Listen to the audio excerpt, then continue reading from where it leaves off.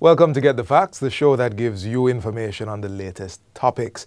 As you may very well be aware, back to school is upon us. And here in Jamaica, we have this saying, your free paper bun, which, signifies that the summer break is over and class is literally back in session. And we also know that those back to school activities can have students, the parents, the teachers, all on edge. There are lessons to plan, there's shopping for school gear and the like, and the students are getting ready for all that work. Now, for the students, that in particular can result in almost overwhelming pressure. That pressure to be better, to do their best. All of this for students, parents, teachers can be overwhelming. But having a strategy can help. And who better to tell us than someone who works with all three? So joining us today is Miss Antoinette Wyatt. She's a teacher, serving over 30 years in education, a trained educator who has served as acting vice principal of the St. Richard's Primary School, a certified mentor, a literacy facilitator with creative language-based learning, and an online reading tutor. Ms. Wyatt, welcome to Get the Facts. Thank you for having me. All right, let's jump into it now. So it's that overwhelming time of the year. This is the most wonderful time of the year. I'd like you to share with our audience, what are, say, your top 2 things that a parent, a teacher, and student needs to know to get ready for the school year? Give me one for each, parent, student, teacher. No problem. All right, so for the parent, by now they would have gone through the shopping list, long shopping list, and they would have done that part of the shopping. So that's the first thing. Okay. Ensure that the materials are in place. Right. The second thing we need to do is we need to start now fixing the rooms, fixing the house. Because when it was summer, all books, everything school is but now, but now we're getting back into school mode. So the first thing we need to look at as parents is, where are we going to sit to do the homework? So environment is academically useful. Oh, yes. Okay. When we were online, we specifically asked parents to have a place where there's no distraction. Right. We're not fully online anymore. We still operate in both spaces, but when the child comes home, where do you put the school bag? Where do you leave the books? If you're not using these books, where you put them? Yeah. That is the space that we're talking about. When the homework is to be done, when the project is to be done, this is the space we're talking about. There's no TV in that space. There is no YouTube in that space when it is time to do the work. So you need to have that space. Another thing that we need to do as well as parents is to have the conversation. As you said, free paper bun time. So let us talk about it. What grade are you going in? What do we hope to achieve this year? A plan? Yes, man. You have to have a plan of action, but start small. Okay. Start with this term, first term or longest term in Jamaica. What are we going to achieve this term? If you have a grade 1 child, this child is transitioning from the early childhood, full early childhood. So they're coming from a basic school, they're coming from a kindergarten, they're going into grade 1. The grade 1 teacher is expecting the parents to work with us to transition this child to big school. Okay. So there are things that they need to do. The prince and the princess are not there anymore. Okay. Now we have young little people ready for the world now. So you have to help us with the transition, right? So that's one thing. Have the conversation. No matter how young, talk to them. What are we going to be doing? Oh, you're going into grade 4? PEP. So we're starting the PEP journey, right? The literacy, the numeracy. Thinking about it from day one.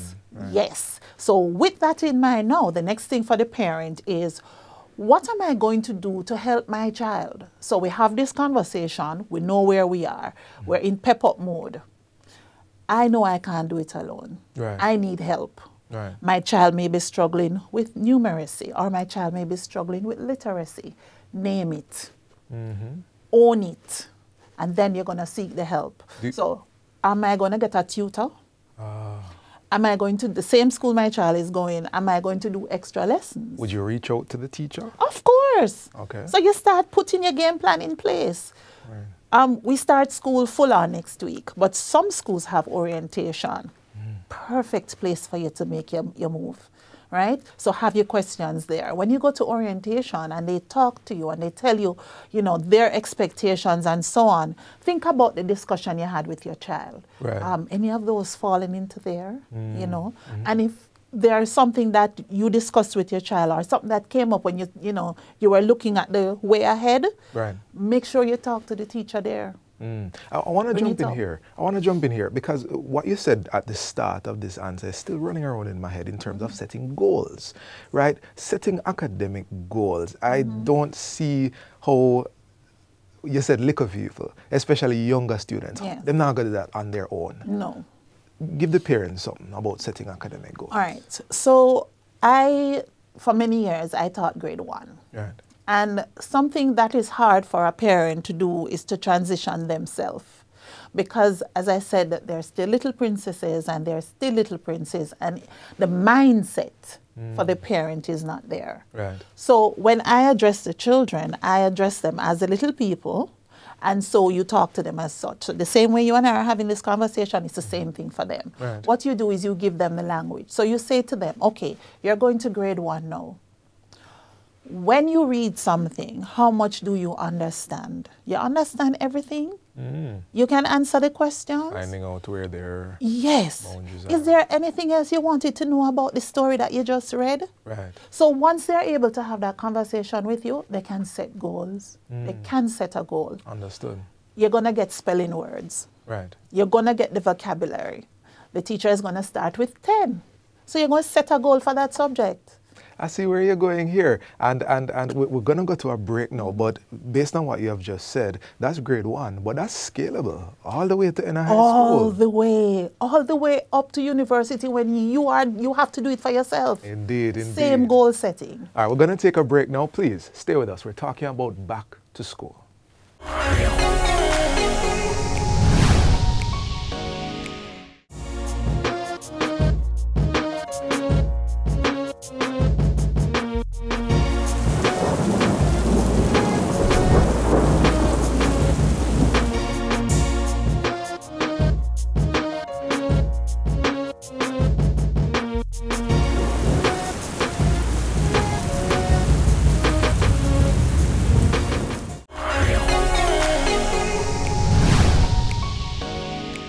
Welcome back to Get the Facts. I believe I speak for everyone when I say we all want our children to have the best education, no matter where they go to school or their financial status. So we're talking academic preparations for the new school year, and I'm joined by Miss Antoinette Wyatt. Lady Wyatt, we were discussing setting academic goals. We've spoken about things that parents need to be aware of. Now, I don't know if this is an elephant in the room, but a story here all the time.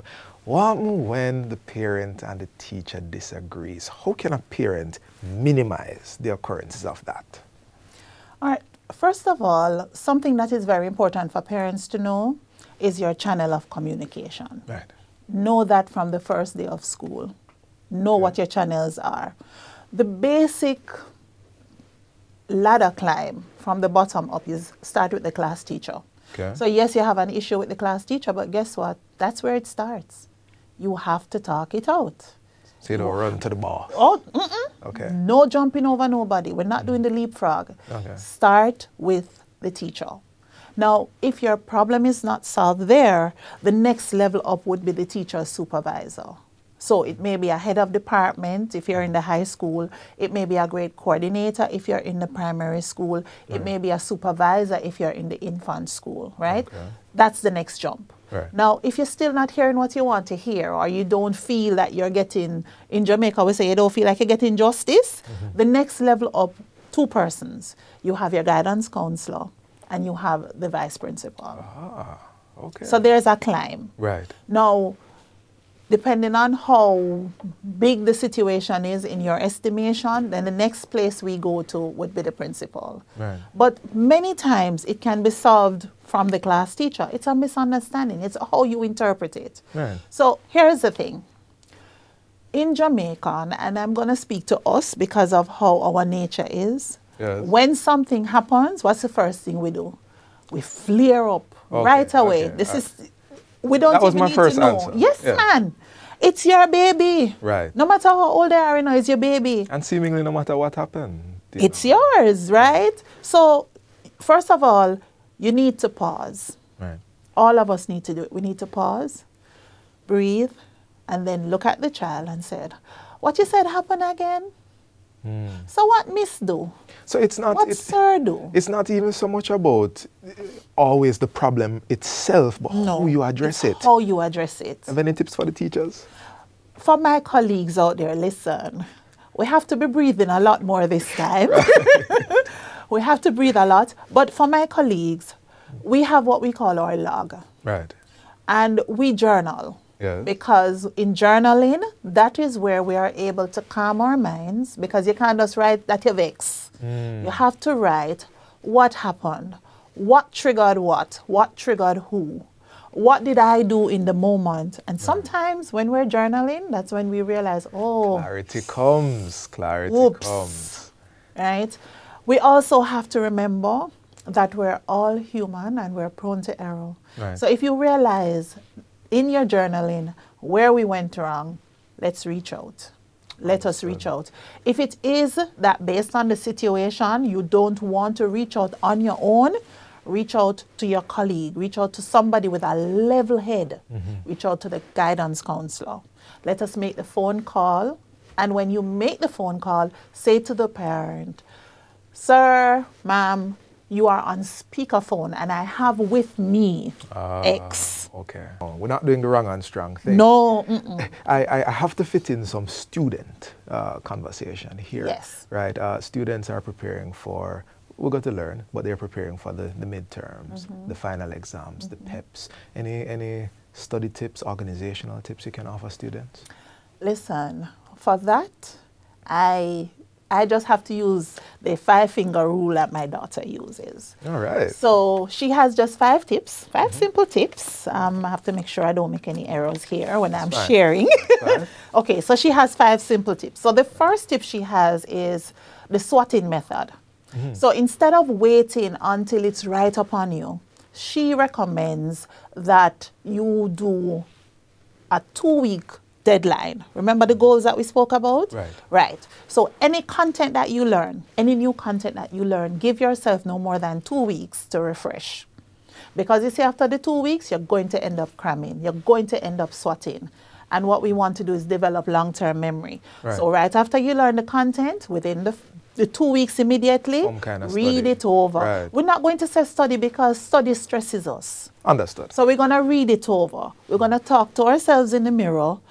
We are also, in that same period of time, going to go to the next finger. We are going to peer share. Number 2, peer share. Right. Okay. So we're going to peer share. Here's the thing.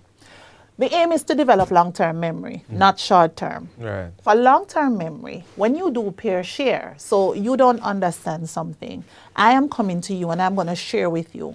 You and I are going to talk it out. You are getting the example and you're getting the understanding for the first time. But for me, I am cementing it. Got it. I am creating my long-term memory. Right. Here's the next thing. You and I come up on a problem. Oh, but I never did look at that one. Hold up. Let us go ask. This is number 3? No, man, same number 2. Okay. You and I are going to go get the answer. And then we're going to talk it through again. Understood. So that's number 2. So then now we get to number 3. And this is the one where you'd have to have your own space. You ever notice you see somebody reading and they're reading out loud? Yeah. You're talking to yourself. You're reading it through and you're hearing it at the same time. Not crazy at all. Not crazy at all. So that's number 3 in her book. Find yourself a space where the only sound you hear is your own voice. Read through the material. It helps to cement your long-term memory. And then 4th finger. This is where we are not afraid to ask for help. And this is where I believe the term teacher's pet come from. Because you're not afraid to ask for help. You're always going to be the one to raise your hand. You're always going to be the one to go back after the lesson is finished to ask the teacher, Miss, you said something today, but I didn't want to ask in the room. What you think about so-and-so and get the clarification. That not only helps you, but it helps the teacher to know where you are. If you ask that question, chances are other children in the room have the same problem. So it helps the teacher to also plan. And finally, go over past questions. Believe it or not, even with the CSEC examination, there are questions that come back. Lady Wyatt, you have given us a wealth of information, and I know we haven't even reached the end yet, but unfortunately we are out of time. I encourage you to listen to what she says for parents, for the teachers, for the students. It's three coming together for the success of that student. So thank you for joining us today, Lady Wyatt. Thanks for having me. And we do hope you and your students have a successful school year. Thank you. And this has been Get the Facts. I hope you have a productive week and all the success in the future. So see you next time.